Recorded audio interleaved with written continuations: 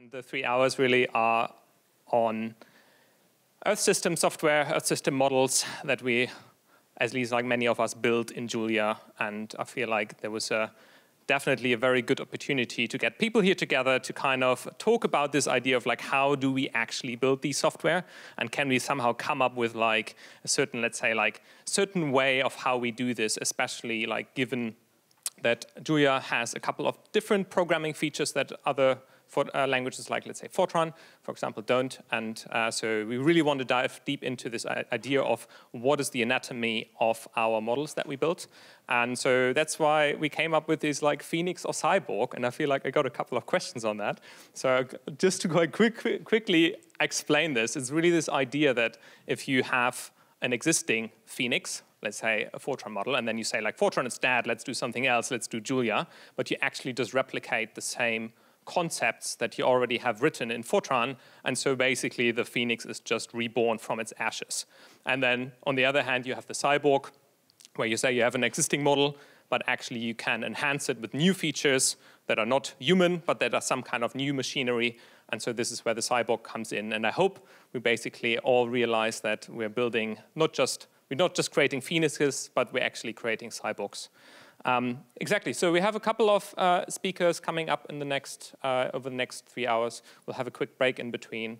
But in order to set the scene, I feel like what we probably all kind of started to agree on is that if you think about this space of, on the x-axis, you have some kind of user as well as, and this is what I find very important, developer friendliness. So how easy is it to use your model, but also how easy is it to extend it, to kind of hack around with it, to kind of do something with it. And on the y-axis, you have something like performance. And I feel like our current state of climate model or Earth system model development is kind of like twofold in a way where a lot of people use Python for the easy stuff because it's easy, you can easily write something down. You can obviously use other high-level languages that you want, but just as an example, Python. But you may then end up with rather slow code. And then on the other hand, like the really old-school models are written in Fortran, which are way more difficult to use, way more difficult to extend.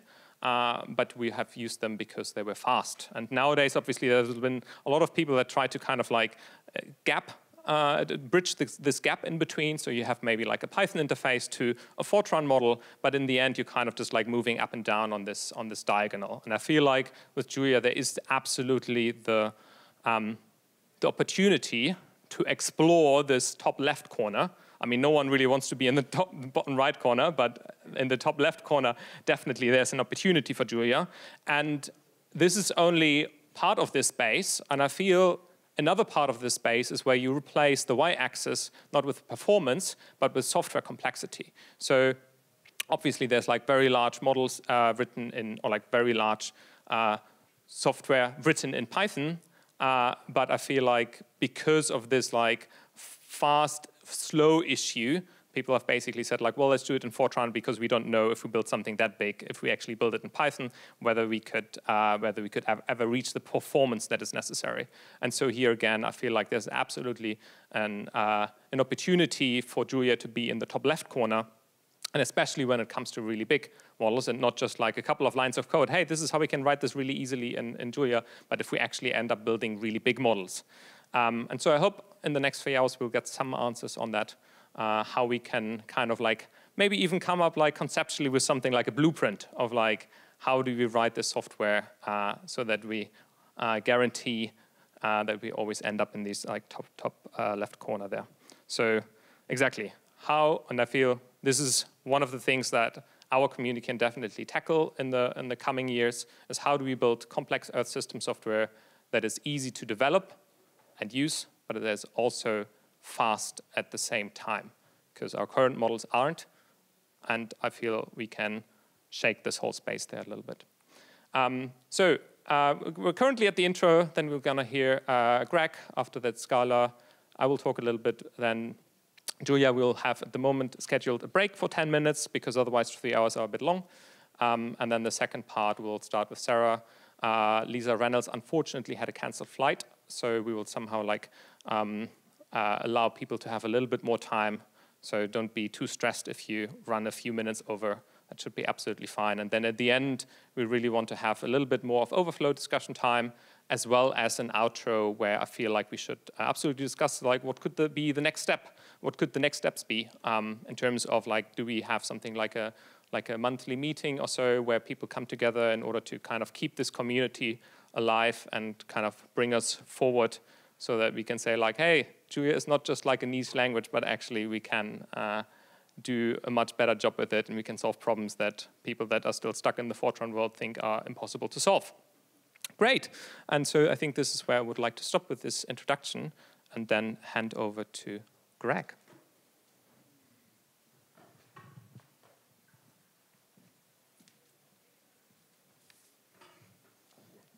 Yeah. We're already ahead of time. Exactly. So, meaning I should give you a very, very long introduction. No, I'm in it now. Okay, so this is Greg Wagner. I need no introduction. You need no, okay. Someone who needs no introduction. Maybe the mastermind behind Oceananigans, and so he's going to talk about, surprise, Oceananigans. Yeah. How to make things fast on GPUs, ocean flavored, not just ocean fluid dynamics, but ocean flavored fluid dynamics. I'm actually not going to talk too much about GPUs, although it's just sort of a given that we run on GPUs.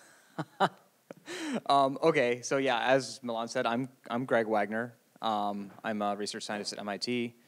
I'm working on this Climate Modeling Alliance project to develop a new climate model, trainable climate model. And at MIT, we work on the ocean component with some help from JuliaLab. So this talk I have, there's two main parts. One, I'm just going to give you a brief introduction to Oceananigans and explain what we can do and how we do it.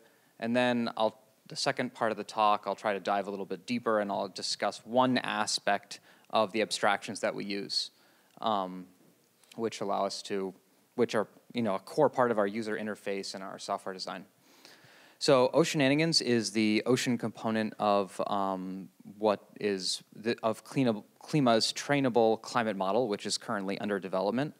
And so there's a diagram of an Earth system model over on the right side, and the ocean is just one tiny component of the very big and complex Earth system model, but it's important.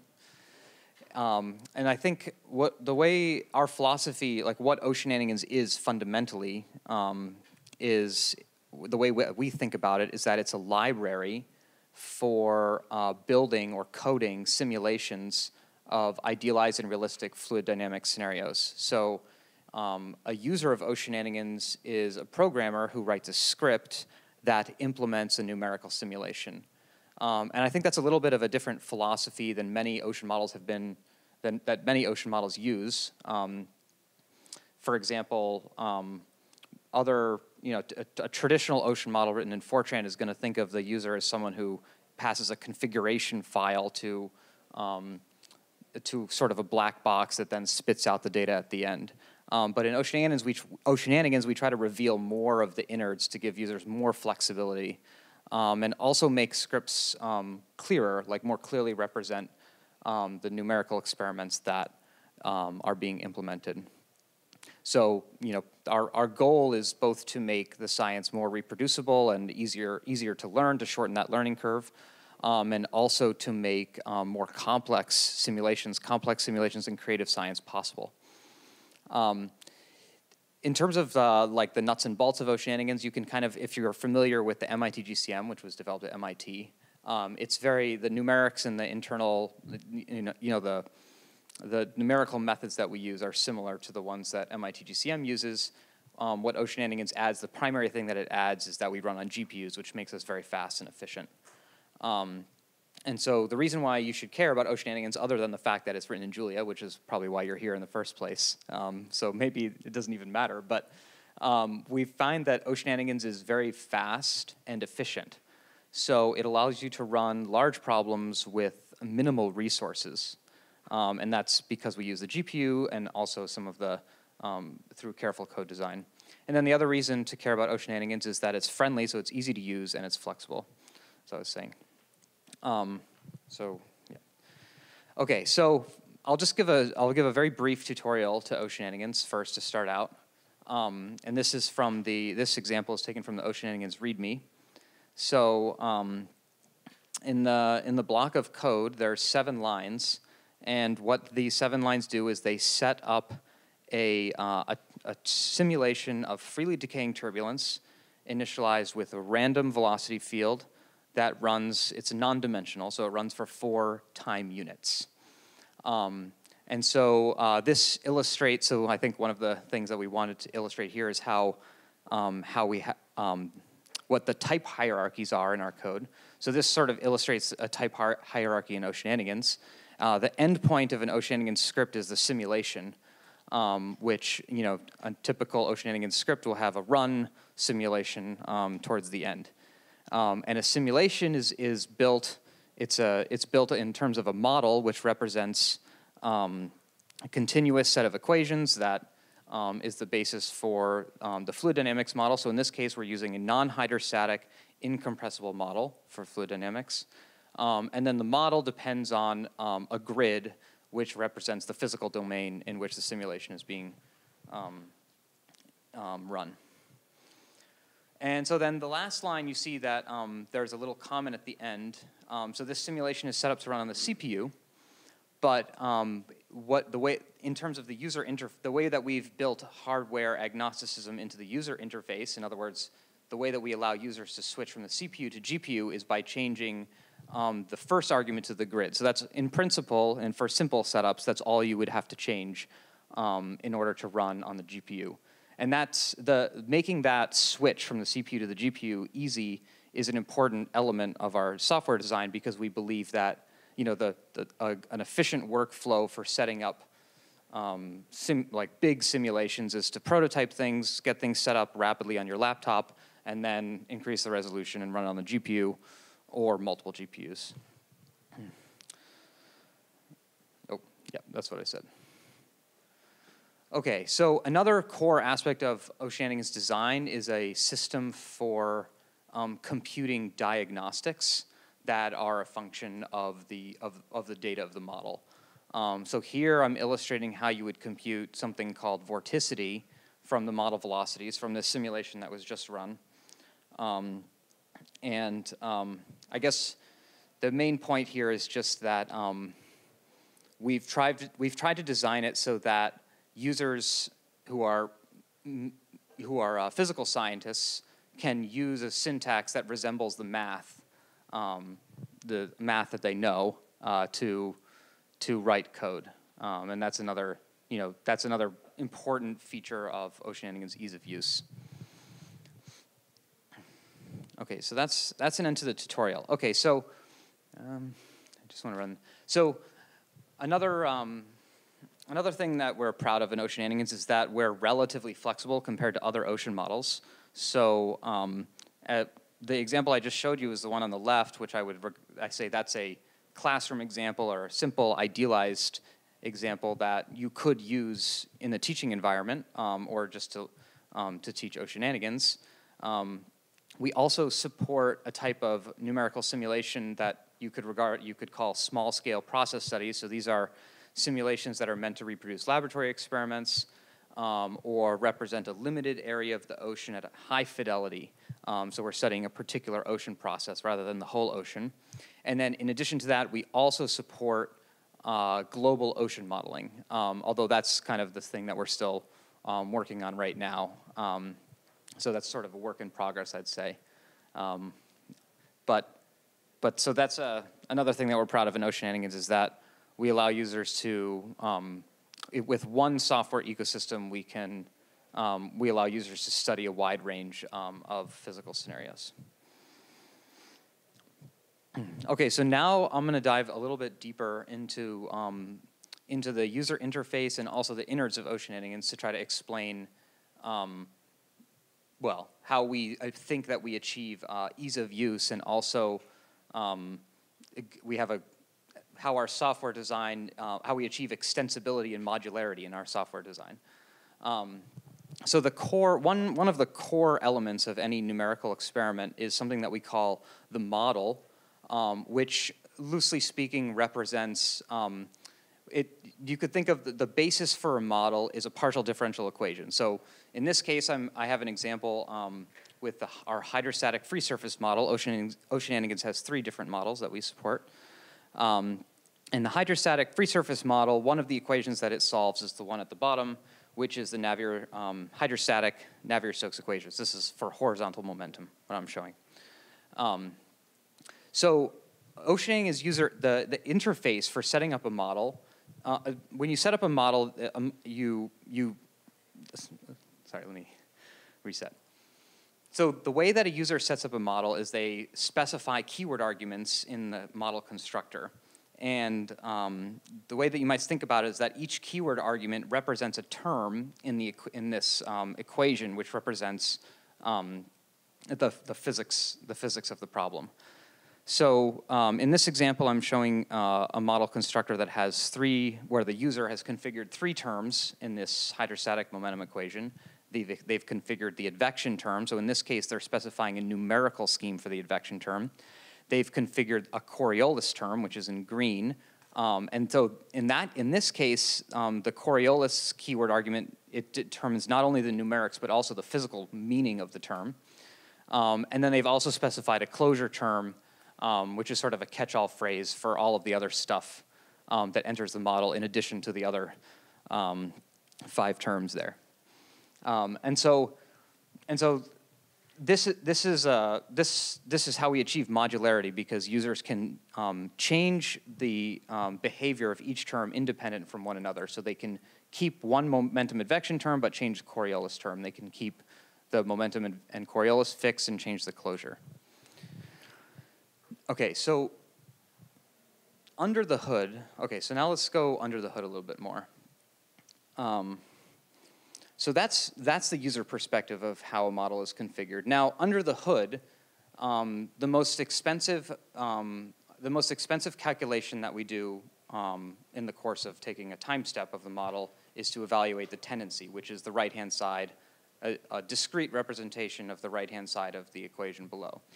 And so those keyword arguments that I showed map one-to-one to terms in the source code that calculate the contribution of each of these terms to the tendency. So I think, yeah. So this sort of shows how the user input is changing the content, the computation underneath. And I guess, okay, so what I'm hoping to illustrate by showing you the source code is how this achieves extensibility. So say now that I'm interested, Oceananigans does not support a particular type of closure that I would like to implement. In order to implement a new closure in Oceananigans, this, in the Julia way, this requires developing a new closure type. So here, for example, the type of the closure is horizontal scalar diffusivity. If I want to develop a new closure, I implement a new type, and then I extend those 2 methods in red in order to implement a new contribution to the tendency associated with that closure. So this slide illustrates in a nutshell how you would do that. In addition to this, you don't. So there's sort of there's a hierarchy of ways that you might insert yourself into Oceananigans. One could be to simply redefine that function dj tau 1j, for example. That's the contribution of the closure to the u component of the equations. Or you can also leverage some abstract types that we have, some internal abstract types that capture common patterns for in closures that people are interested in implementing. For example, one abstract type we have represents a scalar diffusivity. So that's diffusion is a very common type of closure that people are interested in simulating or using. And so if you're going to implement a diffusive closure, then you can write a lot less code in order to extend Oceananigans. And then so as I was saying, writing a new closure involves implementing this type, my new parameterization, and then in order to use it in the model, as long as you've extended all the methods properly, you don't have to do this within the Oceananigans source code. You could do this anywhere you want in your own script, for example. Then you simply pass your closure into a model, and it should, if there's no bugs, it should work. Okay, so I think I'm on time. Okay, so what's next with Oceananigans? I think, so right now, Oceananigans is mature for doing both the classroom examples, it excels at that, and it's also mature for doing small-scale problems, these process studies. But the thing that we're working on right now is building maturity in our capability for global ocean modeling. And in particular, we're interested in doing high-resolution modeling on multiple GPUs. That's because we found, so the figure on the bottom left is showing the efficiency of Oceananigans in terms of this metric, simulated years per milliwatt hour. So that's how much energy it takes to simulate a year of ocean turbulence, basically. And it illustrates that Oceananigans is exceeding the state of the art. So I think we are trying to argue that we haven't just achieved, writing a new ocean model in Julia, but we've actually achieved, we've exceeded the state of the art in terms of performance and efficiency, which would be important no matter what language we were using, or regardless of how easy to use it was. And then after that, the next step, of course, is to couple with the other components of Klima and train a climate model, like a neural network. Okay, thank you.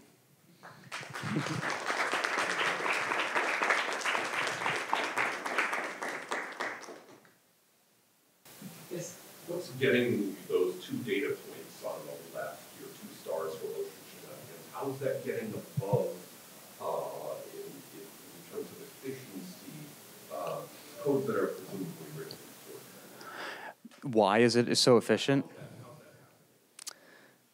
Yeah, so we have theories for why, but we don't have, we can't prove the reason. Oceananigans, one of the, I don't know if you were there for Simon's talk about porting from CPU to GPU earlier today, but I guess I asked this question, is it important to optimize on the CPU before you port to GPU? In Oceananigans, we've never optimized for the CPU. We focused completely on the GPU from the beginning. And I guess it's our impression that many other models, so Veros is, I wouldn't regard Veros as like a mature ocean model. It's like a sort of an experimental ocean model that's written in JAX. And it achieves good performance as well. It's written for GPU too. Oceananigans is written in Julia. Julia's probably, like the way that we've written the code is better suited for high performance than using JAX, for example, which you have to make some compromises. So that's why we might be better than Veros. And in terms of the other models, I think because we focus on GPU from the beginning, memory efficiency, and GPU-specific performance, maybe that's why, yeah. Do you think the structural advantages of Julia will prevent models developing other languages from matching Julia's small Oceananigans performance? No, I don't think. I think Julia is. I don't think Julia makes it more performant intrinsically. I think it makes it easier to develop a performant model. Other languages may catch up, but Julia will get the performance first. Yeah, well, given teams of the same size and the same resources devoted to the problem, that would be the case, yeah. Yeah. Just a sort of silly question. I'm not really a climate scientist. Do you only do grids, or do you also do superficial meshes? So yeah, Oceananigans, the numerical algorithms require orthogonal grids. So everything, it's a finite volume method. We use finite volume methods to discretize partial differential equations, and that's what we do at our core, yeah.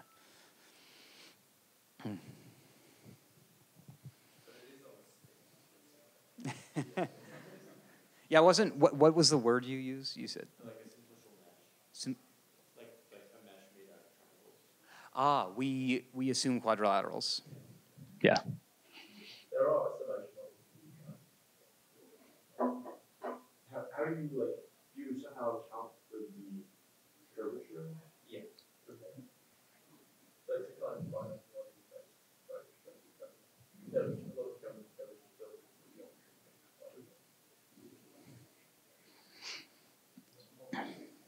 What GPU backend do you use? We support CUDA, but people are working on AMD as well. Yeah, you could ask Chris and Valentin about that, and maybe other people here actually too that I haven't met yet. Say what? Yeah, so Oceananigans, we use kernel abstractions under the hood. That's how we achieve hardware agnosticism. And kernel abstractions supports AMD GPU, and then there's a little bit of extra work that we have to do to make all of Oceananigans support AMD. But that is a work in progress that I think is probably pretty close. Probably. Then let's thank Greg once more.